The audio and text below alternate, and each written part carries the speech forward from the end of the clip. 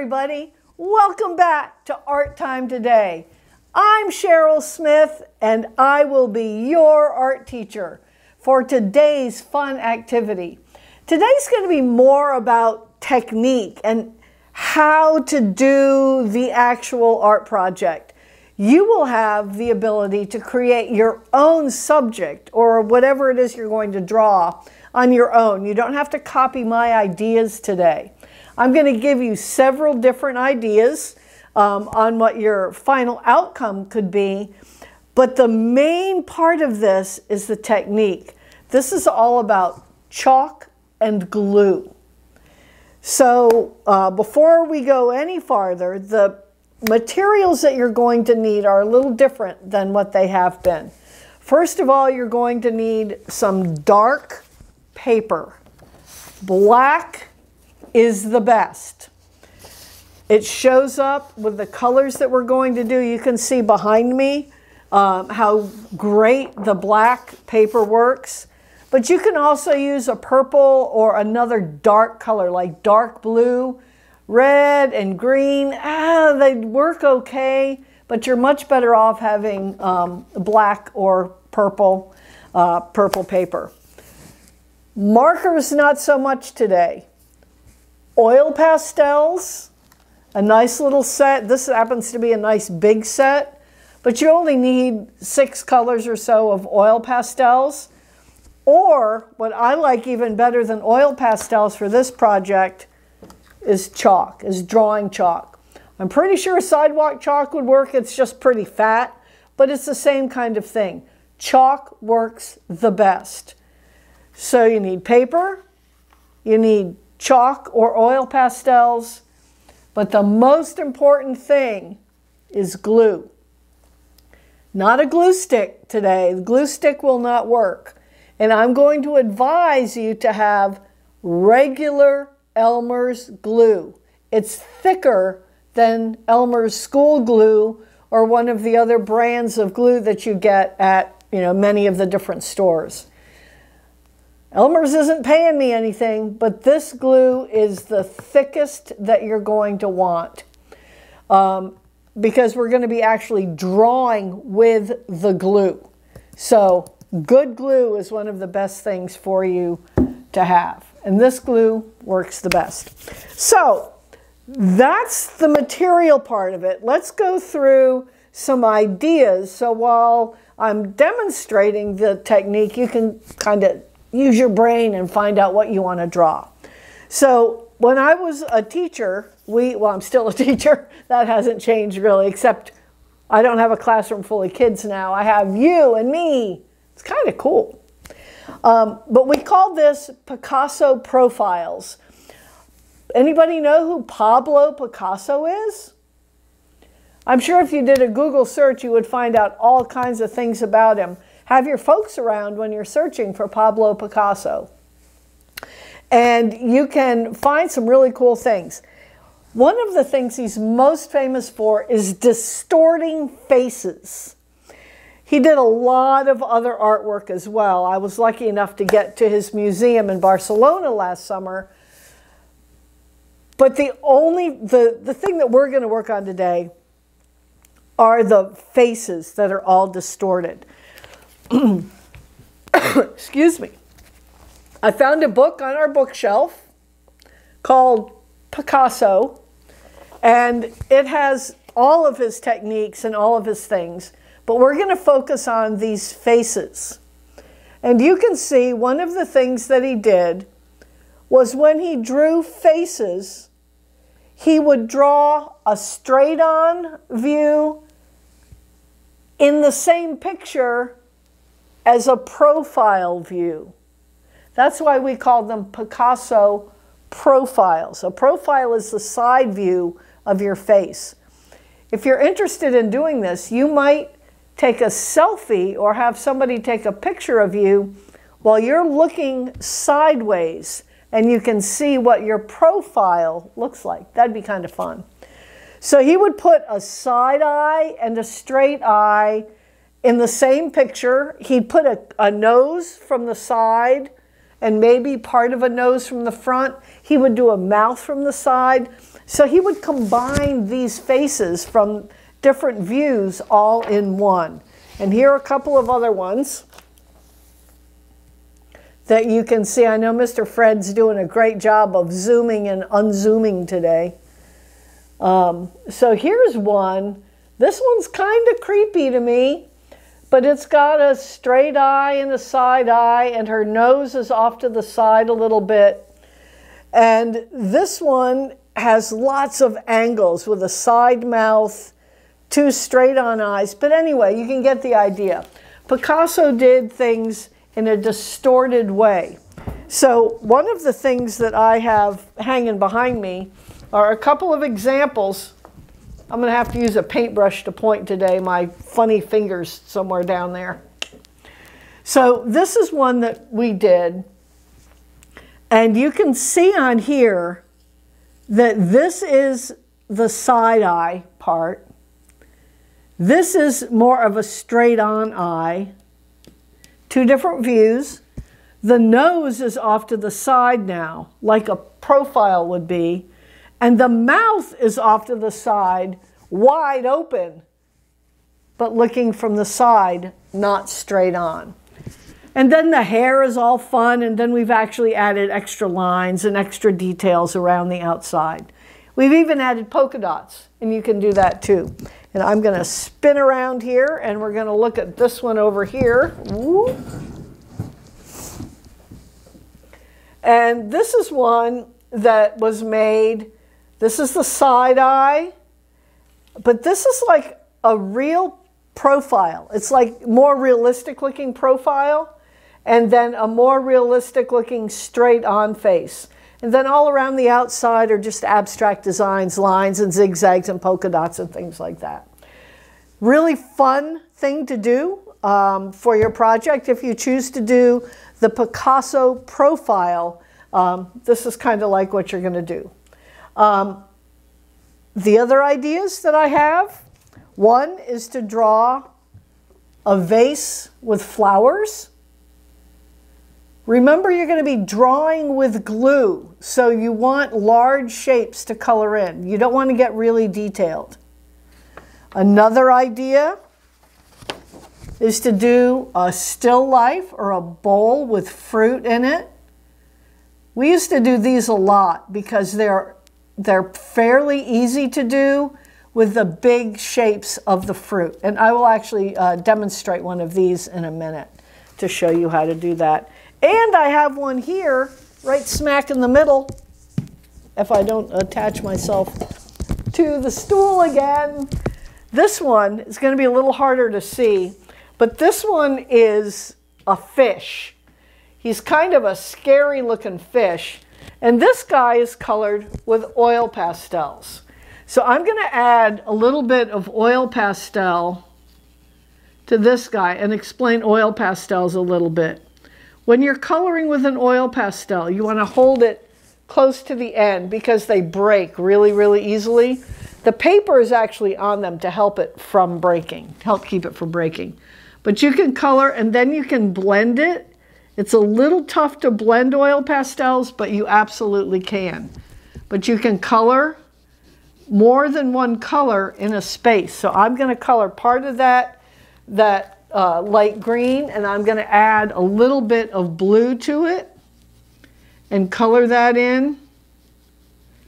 You're using the lines of the glue to stay inside your lines. You can smear it and blend it. And if it doesn't look right, add a little more color and do a little more blending. But that's the cool thing about oil pastels, is you can blend them a little bit and you can smear them to make new shapes. So that's a fish with oil pastels. This down here is an abstract art that was done by a kindergartner. They are very talented too. And they did circles and triangles and other odd shapes and trapezoids. And this one was colored with oil pastels. This guy that I explained first is done and colored in with chalk. Chalk is my favorite for this because you can really blend the colors. And let me do a little demo on the chalking on this one. There we go. This is my bowl of fruit. And let me move my papers here. Need to put my oil pastels away. So with chalk, when you color with the chalk, I'm going to start coloring this. Maybe this is it's a piece of pink fruit, whatever you want that pink fruit to be. I'm going to add a little green to it. So maybe it's some kind of an apple. Coloring around. And the thing with chalk, when you're coloring, it makes tons of dust. And you're going to want to blend it a little bit as you're coloring. It helps to keep the dust down. And I'm going to blend that a little bit. What's going to happen to your fingers? They're going to get really dirty. So it's important to have a little bowl with a wet paper towel in it so you can clean your fingers as you go. I always keep a dry one around to kind of wipe my fingers off. So that's another important part of what you have today. And a little information about chalk too. When you're coloring with the chalk, don't color it and blow it. It goes everywhere. Unless you're in a room or outside on your outdoor patio, you don't want to blow the chalk. You want to color with it, smear it. Sometimes I use my pinky finger or a different finger to smear it. And then if you have extra chalk dust on it, just tap it on your newspapers. You should have newspaper down underneath you. And tap it on your newspaper off to the side. Then lay your paper down, and then you can continue to color with your chalk. So you fill in your spaces and then kind of use your finger and blend, and that keeps the dust down. But chalk is a lot of fun. If you haven't used chalk before, chalk is a lot of fun to use. So, last thing I'm going to show you is actually how to do the gluing part. And I want to show you how to do a quick Picasso profile. So, I'm going to move my fish and move my Picasso words. Hang out over here, Pablo. And fish, you can hang. Why don't they all just fall down? That works out too. So I'm going to just move the fish over here.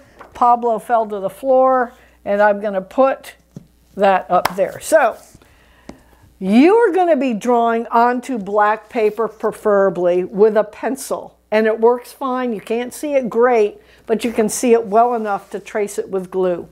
I am going to just demonstrate one of these with a marker on white paper. It's not for you to draw unless you want to just do this as a drawing, and then you can do that. So I'm going to start out and make one side eye and one straight eye. And I want to exaggerate them and make them kind of funny. So to do my side eye, I'm going to kind of do it looks like a piece of pizza, basically. And then inside, I'm going to make it, now it looks like a 3D cone. I'm going to make the little eyeball. I'm going to make some lines around the outside. You don't want them too close together if you're going to put glue on it. And then you can put a few little eyelashes. Then I'm going to make another eye, like a football shape. I'm going to put a big circle, another circle, and then I'm going to trace around it so that it's extra big, and then maybe some eyelashes on that. Now we need a nose. I'm going to start in the middle and do a side nose with one nose hole. I'm going to kind of make the outside of my face just with some straight lines. And we need a mouth. Let's put the mouth off to the side here. And so you can make a mouth. I'm going to make it extra big here.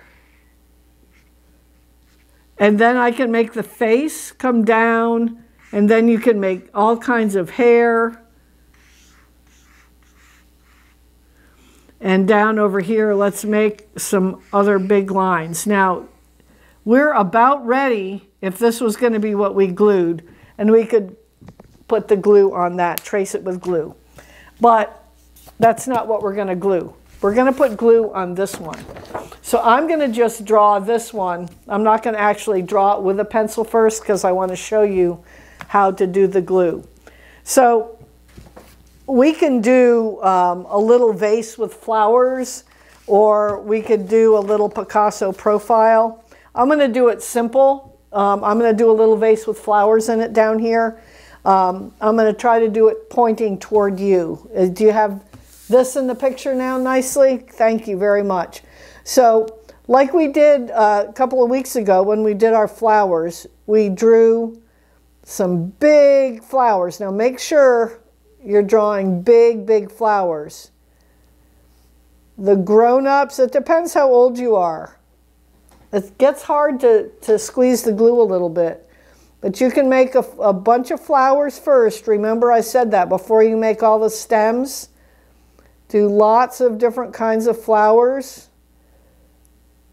They can almost touch. I'll put one more big flower here. The bigger the better. Woo! Woo! Woo! Woo! That looks like a flower from the 1970s. You can put a few little dots, but not too many. Remember, you're going to color it in.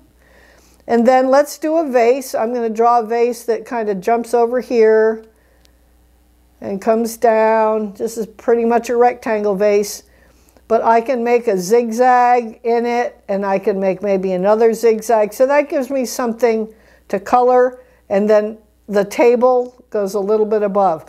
What you're going to want to do after you think you're finished gluing, let it sit for a minute or so, and then you're going to want to be very careful and trace back over so your lines are thick enough that they're going to show. So actually my little zigzags came out very thin, and I want to thicken them up a little bit.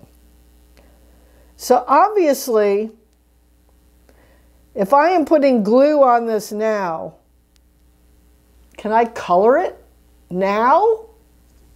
Can I color it now? No, boy, would that be some kind of mess I don't even want to think about. So what do you think you're going to have to do? The day that you put glue down, oh, what did I forget? The stems, at least a couple of stems. So I'm going to draw a stem down here, but I'm going to make it thick enough so I can actually color it in.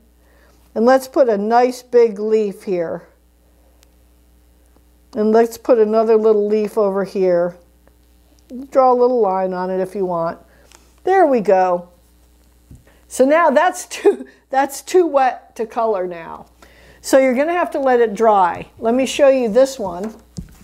This is one I've been practicing on. This is a bowl of fruit. I did it about an hour ago. So you can see the glue is drying on there. It'll take you just, I say if you put the glue down in the morning, you should be able to color it by dinner time. Sometimes it's do the glue one day, do the coloring the next. But you do need to wait a little bit. Oil pastels or chalk are the best. Black paper is also very good to have. And I want you to have fun. I want you to really use your imagination this time. Use the technique, the chalk and the glue, but use your own brain for the subject of your artwork. I hope you had fun watching today. Please share with your friends. Please hit the like button for me because that's kind of fun to see, so I know that what I'm doing is fun for you. Remember, come back next time, but always make time for art time today. See you next time. Bye-bye.